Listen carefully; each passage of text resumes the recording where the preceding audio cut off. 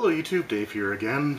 The city of Baldur's Gate has always been one of my absolute favorite locations in the entirety of the Forgotten Realms setting.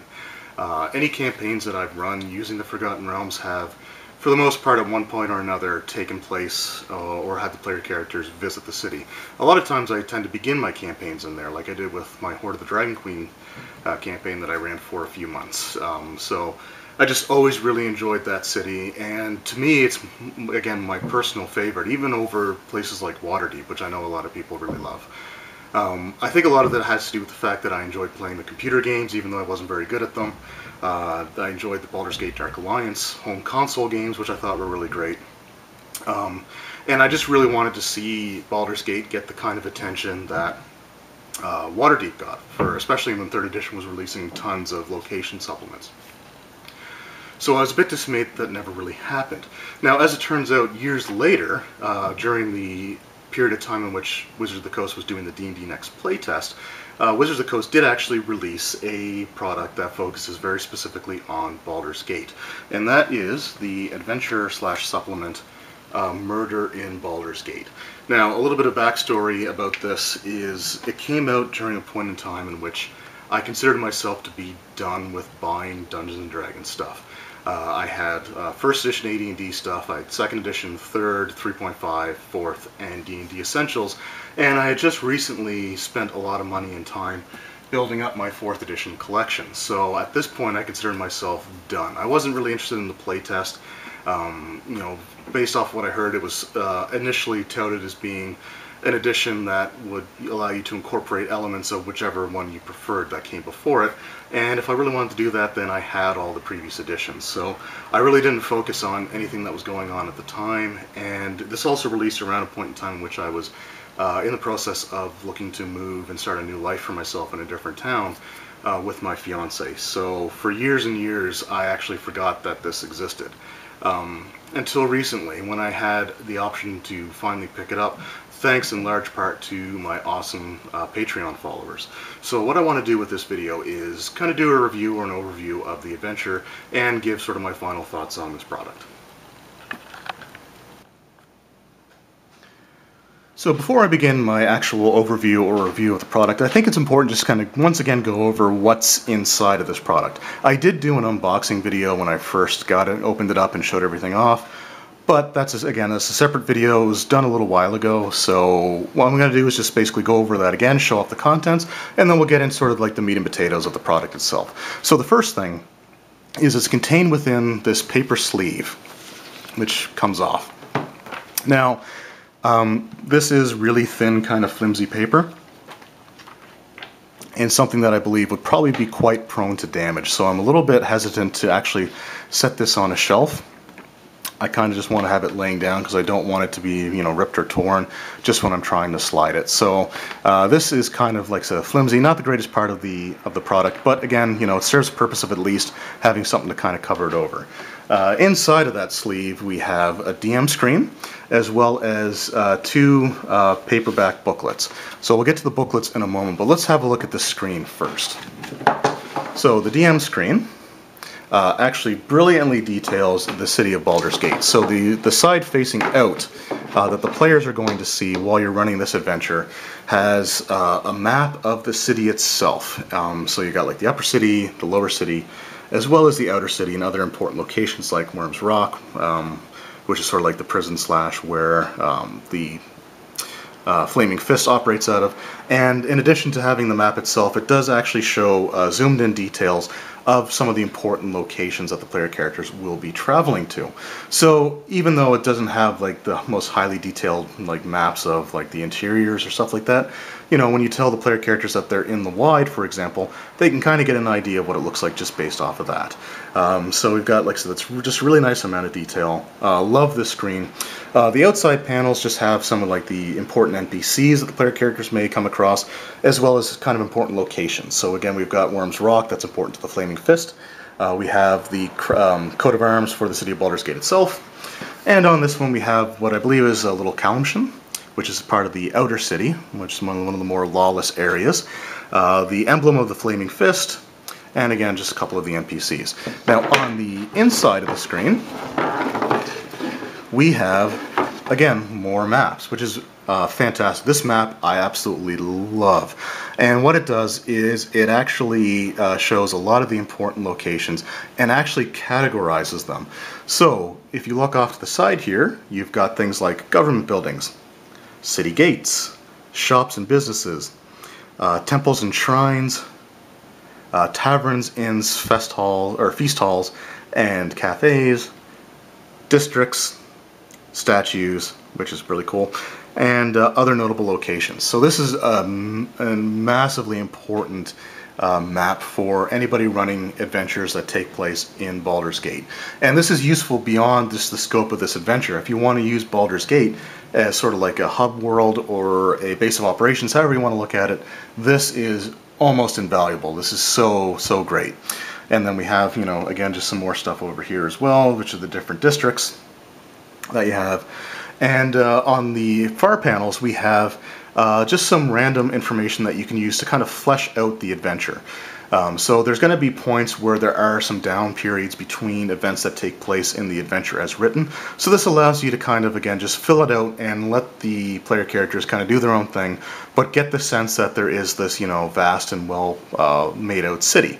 So you've got things like, for example, shop names that you can come up with at random if you wish.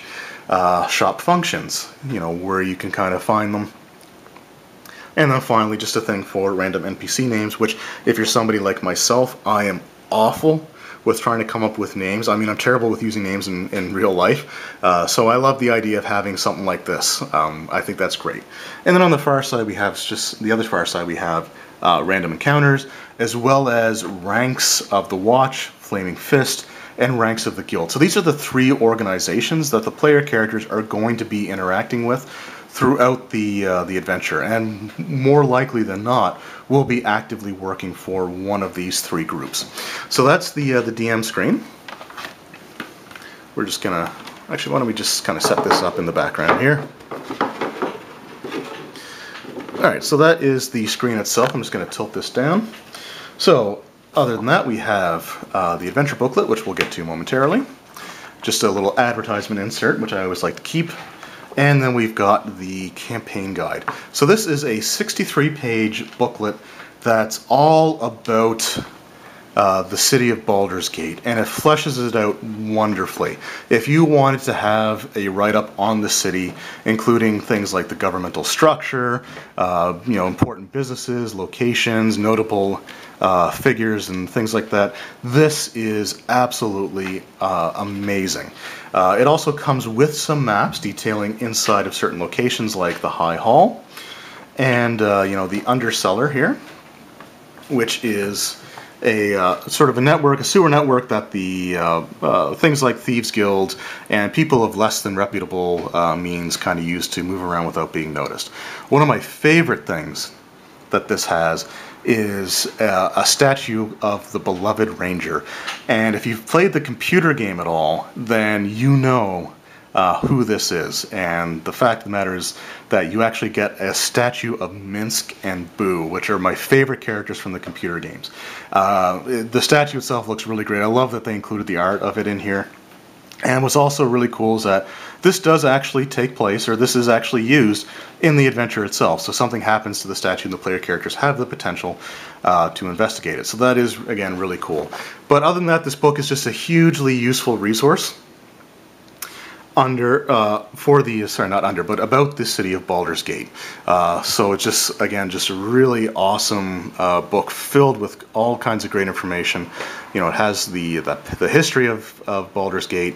It has things like information on like a day in Baldur's Gate, so kind of what a typical day might look like, what a typical night may look like.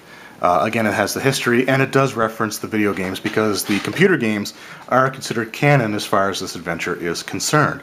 So it goes over the things like with Saravok, the main villain from the first Baldur's Gate, you know, the Iron Throne and their attempt to overthrow the city, and how they were defeated by the main protagonist of the computer game, who is actually given a specific identity as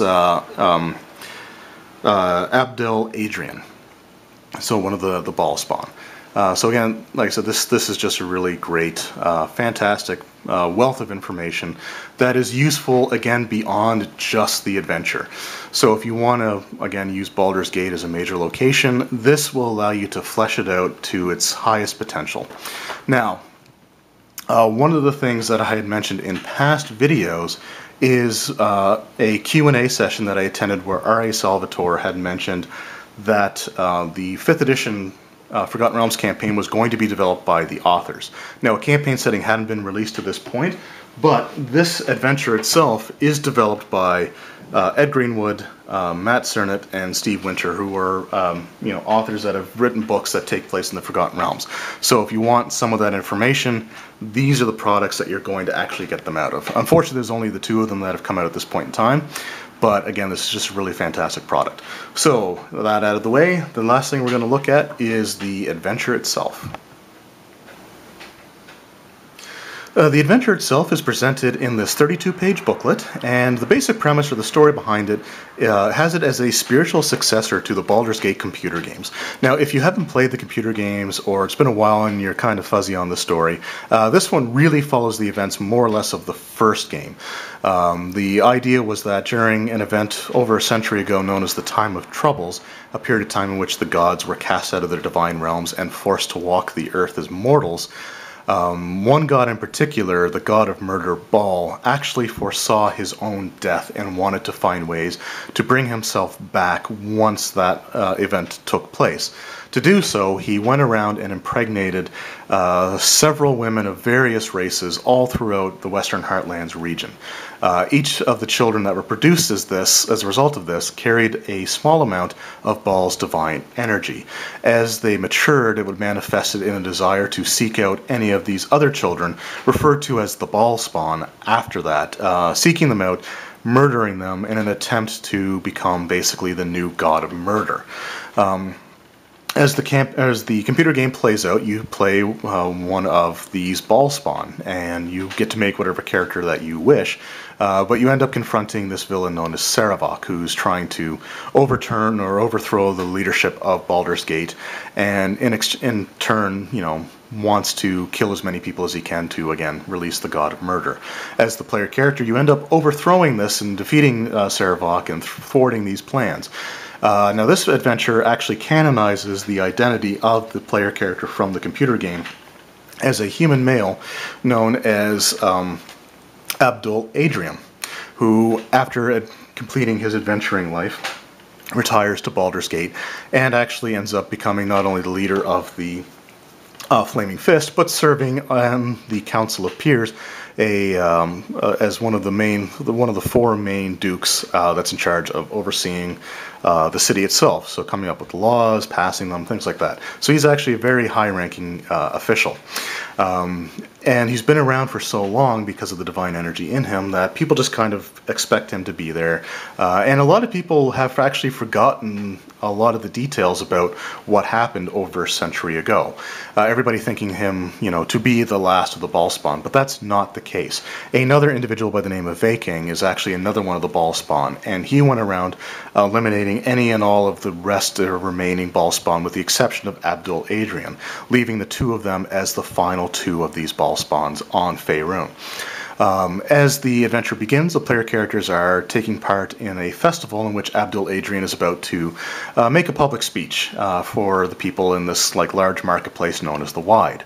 As this happens, he is armored but unarmed, and confronted at this point by Vaking, who rushes the stage in an attempt to assassinate him. The player characters have the opportunity to intervene, but it could be made difficult by the fact that they're trying to shove their way through a now panicked crowd, and you could also have things such as mercenaries working with Vaking, attacking citizens as well, making it difficult for the player characters to get through because they may want to end up helping the citizens first before this, well-experienced adventurer. There is a chance that Abdul Adrian may end up being the victor. What happens is basically the DM rolls 2 different dice, a d10 for Vaking where he's armed and a d6 for Abdul Adrian. If one of these individuals rolls 2 or more on their dice higher than the other, that individual kills the other. Now what happens is when this last remaining Baal spawn is killed, the god Bal is actually quietly resurrected. Also, when this happens, the survivor of the encounter undergoes this horrific transformation into this large creature known as a Ballspawn Slayer. The player characters are then, at this point, able to intervene and help defeat the Ballspawn Slayer. So as this happens, everybody is reminded of the events that took place. They are aware that he was one of the Ballspawn, but they believe that by the player characters defeating him, it actually prevented Bal from being resurrected. This didn't actually occur. Bal has been returned, albeit in a weakened state. Now, at this point in time, the player characters are eventually approached by 3 separate individuals looking to recruit them for their own causes. These individuals are Torlin Silvershield, who is a noble of the Upper City, Rilsa Rael, who is a representative of an entity known simply as the Guild, a thieves guild that operates in the Outer City, as well as Uldred Ravengard, who is the new leader of the Flaming Fist, and who operates primarily in the Lower City. The player characters are asked to meet with all 3 of these individuals, but based on the timing and when these events take place, will likely only be able to meet with 1, possibly 2 of these individuals. The player characters then choose which of these 3 to kind of fall into the employ of, and which one they get sent on quests for. So, as the player characters choose which of these 3 individuals to work for, something that's happening in the background is the god Bal is trying to find his new chosen. And he doesn't have the power to immediately make that choice known.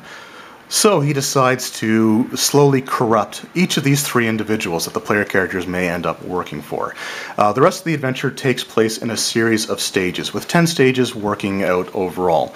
In each stage, 1 to 3 events take place simultaneously, and the player characters have to choose how to interact with each of these situations. A few of these stages are just a single event, giving the player characters more opportunity to affect the overall story. But as things go on and as events unfold, the 3 individuals, Silvershield, Ravengard, and Rael, start to earn favor of the god Bal.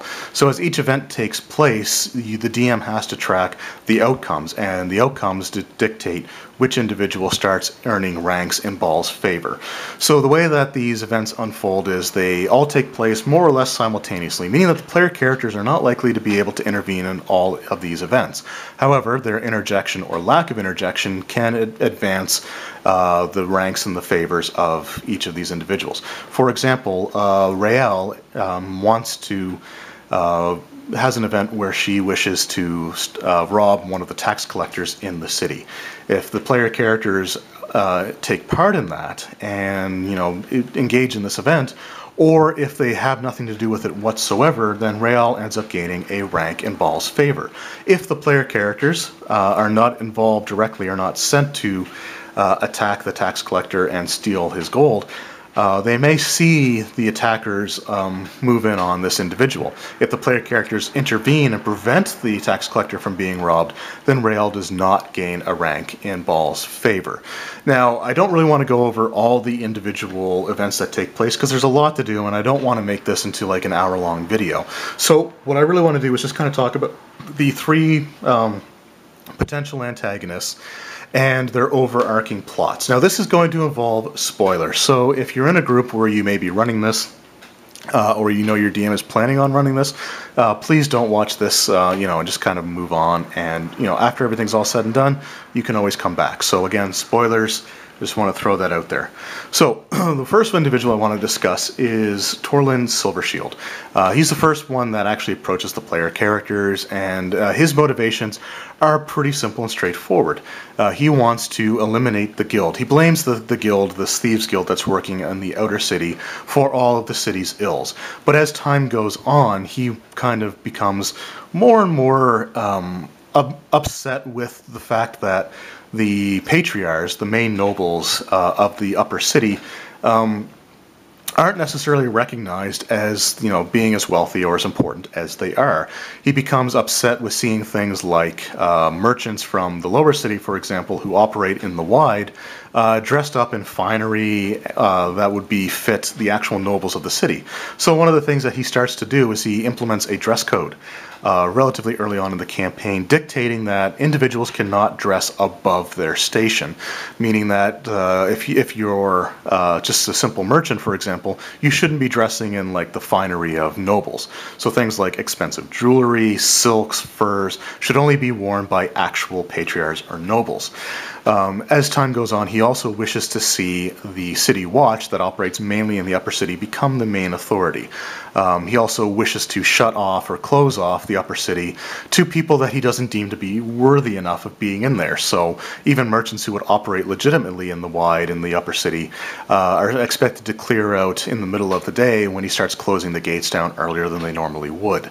Eventually, his despise of the guild and the corruption that he sees them spreading goes on to the actual ruling council itself. He knows that the other two of the three remaining dukes, him being the third, have been known to have been bought by the guild and have released several prisoners that are expected to be part of the guild or in collusion with the guild or sympathizers of the guild.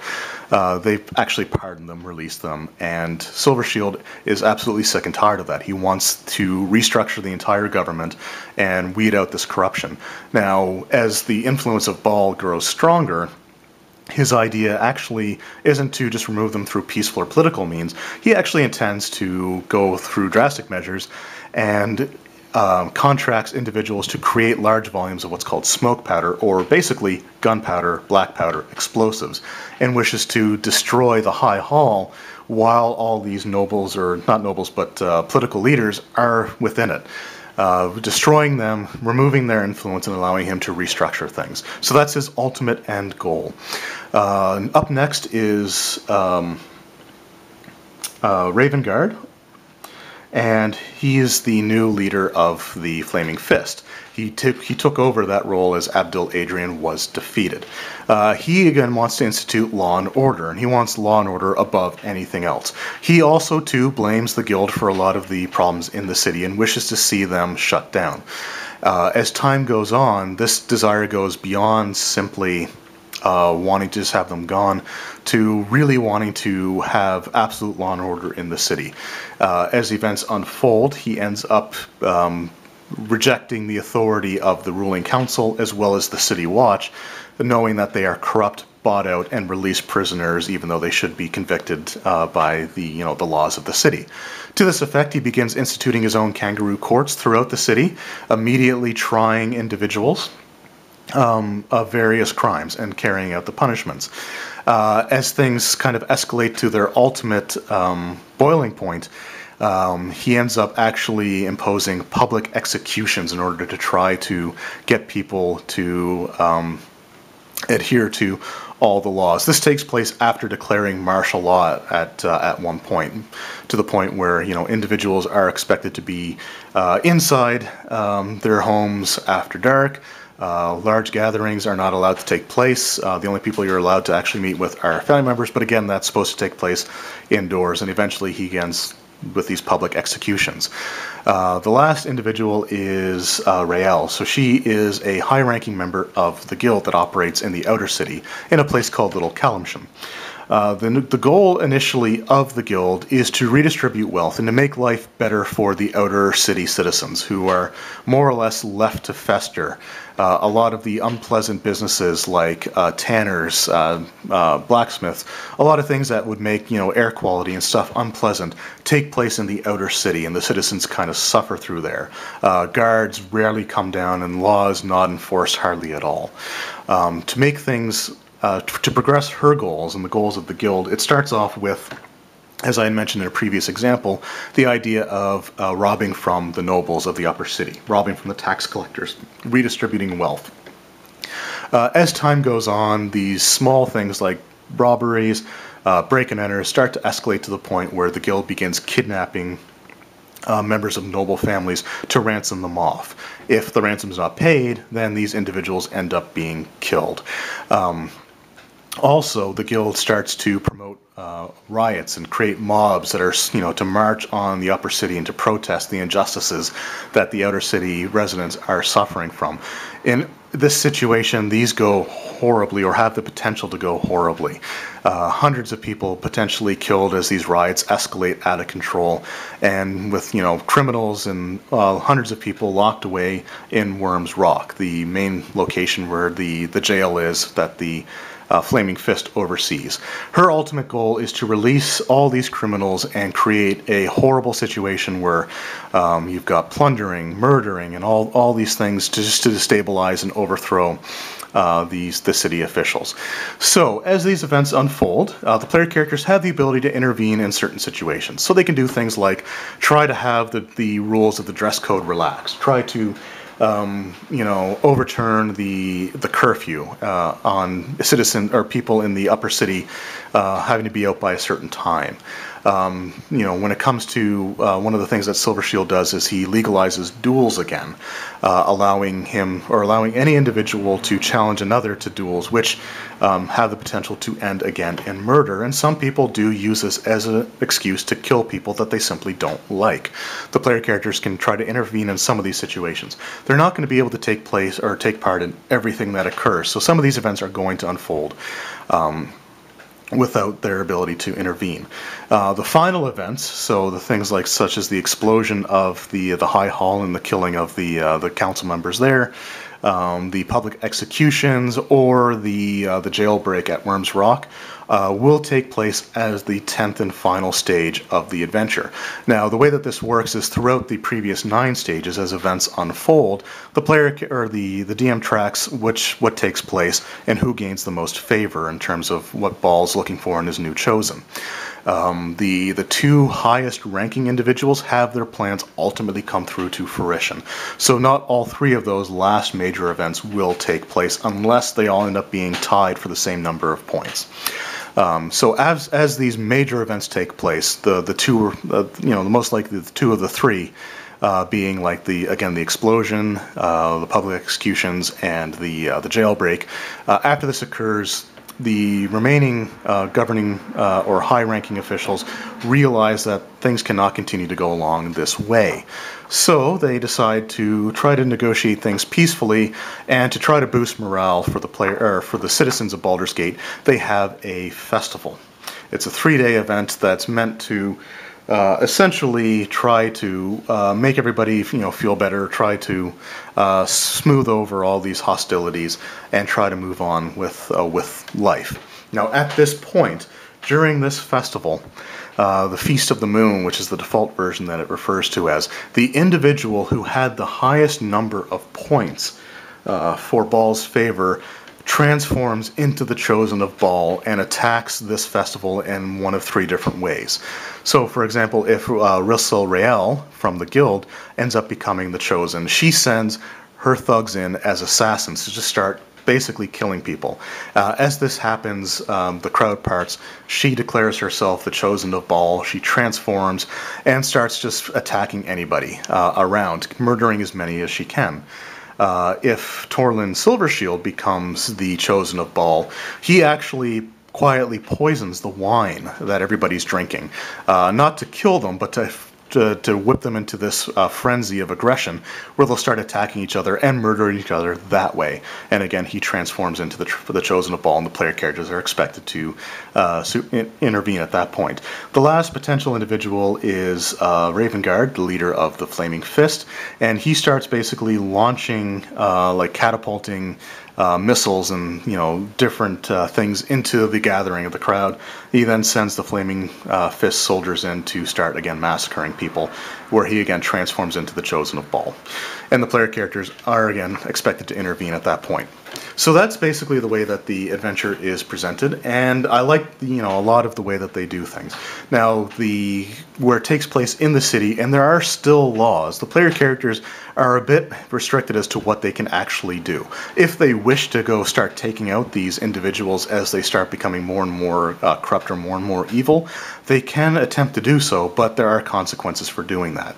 One of the things that's interesting, however, is if the player characters are aggressive enough and murderous enough, they themselves may become the actual chosen of Baal instead of one of the 3 NPCs. And the adventure does actually have a little bit of information on what to do if that ends up being the case. So that's the premise of the adventure, some of the events that unfold during that. Now that overview's out of the way, what I'd like to do is just kind of give my final thoughts on the Murder in Baldur's Gate adventure and campaign guide. So in conclusion, I love Murder in Baldur's Gate. I think it's one of the best examples of how to do an urban adventure right. It's also a great way of trying to create the sense of a living world, where the player characters are privy to events that are going on around them, but can't necessarily interfere in or, solve all the issues that are going on in this massive city.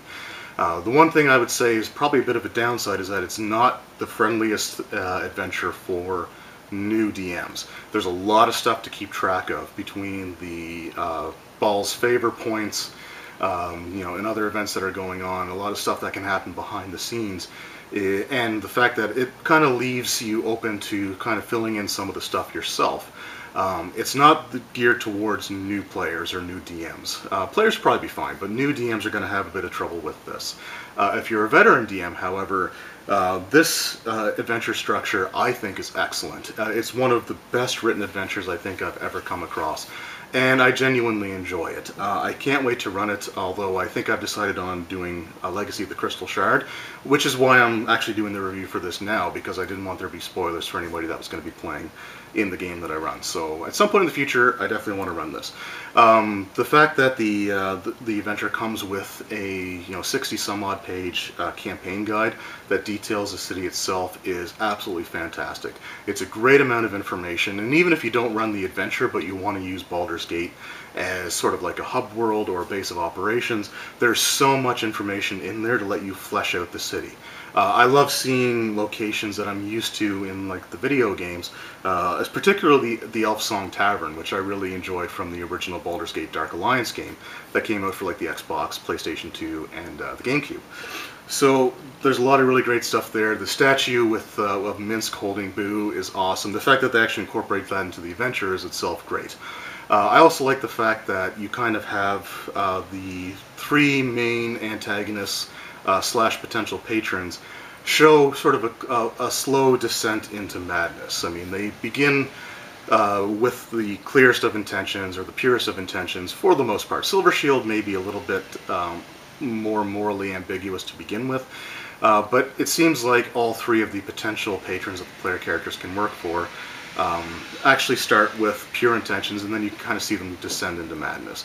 For example, seeing Raven Guard's descent from going from wanting to just uphold justice and the law to getting to the point where he's so sick of corruption and crime going unpunished that he begins public execution. So there's just really cool kind of descent there as far as that goes.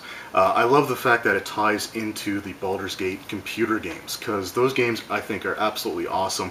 Like I said, I was never very good at them, and I hadn't beat one until just this year actually. But I love the fact that it follows that story, because that's such an iconic story that a lot of people, a lot of Dungeons and Dragons veterans are probably going to be familiar with. I think a lot of us have played those computer games, so to pick up and have sort of like the 3rd chapter of that story, in my opinion, is just fantastic. The DM screen itself is also really great. I love the fact that it has the maps facing outward and inward, so the player characters can always kind of get an idea of where they are in the city, and the DMs have more detailed information on the inside of the screen. I love the fact that the adventure, again, really feels like it's perfect for an urban setting. The player characters have the ability to kind of move around, do things as they wish, and as the events kind of unfold around them, they have to choose which ones they want to go after, which I think is really cool. The only, I think, downside that I can really come up with as far as this goes is the fact that you have to do some work with difficulty classes for a lot of the checks and skills that are involved. You also have to put some work in trying to determine how to abdicate things like skill checks to overcome social encounters, because there's a lot of social interaction that takes place in this one. It's not very combat heavy. Which is evidenced by the fact that if you go onto the online PDFs for the statistics for all the creatures, The number of pages that Murder in Baldur's Gate has is less than any of the encounters that are labeled in the Legacy of the Crystal Shard. It's also one PDF that has D&D Next 4th edition and 3.5 statistics all in them. So again, it's very combat light. So this is more of a storytelling kind of campaign.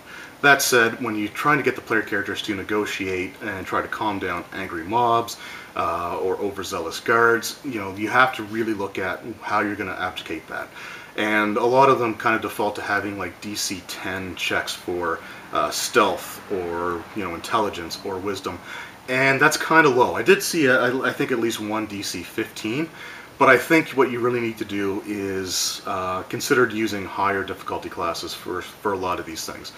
10 is pretty easy to come by, especially there's one section where the player characters may have to stealth their way around if they're in the upper city at night. When they're supposed to be out of it. So having a DC 10 dexterity check or stealth check that only half the player characters in the party have to actually pass makes it a little too simple. So there are ways to kind of work around that. So as a DM, you're gonna have to put some work in. But that said, it's just, like I said, it's just such a refreshing approach. I mean, to have 3 different storylines happening all at once, and letting the player characters know that they are, while they're important, they're not the driving force of the world, and that things are going to happen that they have no control over. So I think that's really great. I think veteran groups especially will find this refreshing. The only other really negative that I can say is the packaging is kind of flimsy. I mean, it's just a thin paper sleeve over top of the DM screen and the adventures inside. So I'm really hesitant to actually put this on my shelf vertically because I'm worried about ripping or tearing it, so I have to lay it horizontally. So it would have been nice if it would have come in like an actual folder, something a little bit sturdier. I wouldn't mind the sleeve over top of it, but to have something a little sturdier to hold it in together, other than just having the DM screen kind of hold everything inside. But that's really it. That's the only negatives that I can come up with. So I think this is a fantastic adventure. I really recommend it for especially veteran DMs and veteran groups that are looking for something a little different other than We're the Chosen One and everything revolves around us. So thank you guys very much for watching. I hope you enjoyed the review. Hope you enjoyed the video, and we'll see you next time. Funding for this channel is provided by the awesome support of my patrons on my Patreon page. And I'd like to provide a special thanks to Kennedy S. and David L. You guys really help make this possible for me to continue making these kinds of videos. So thank you to everyone who contributes. You guys are all awesome, and special thanks to David L. and Kennedy S. You guys rock.